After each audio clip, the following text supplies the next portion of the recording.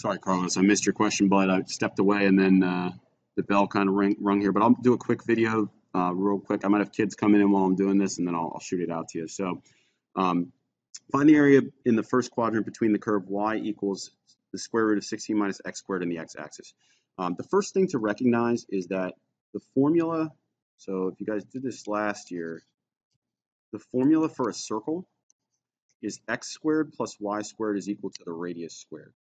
So if we were to like kind of resolve this, we would get a different looking formula. Like if I took this and solved it for y, so if I subtract x squared from both sides, so again, this is a circle, and I got y squared is equal to the radius squared minus x squared.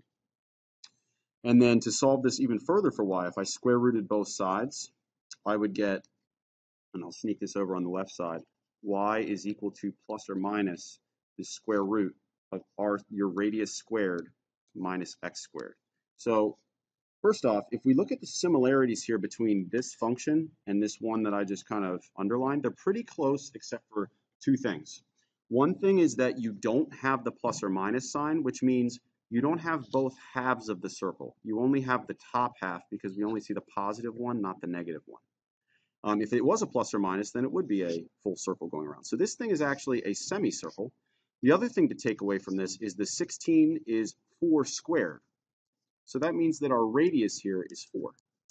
So all you're looking for this problem is a circle of radius 4 that's centered at 0, 0. It doesn't really matter actually where it's centered.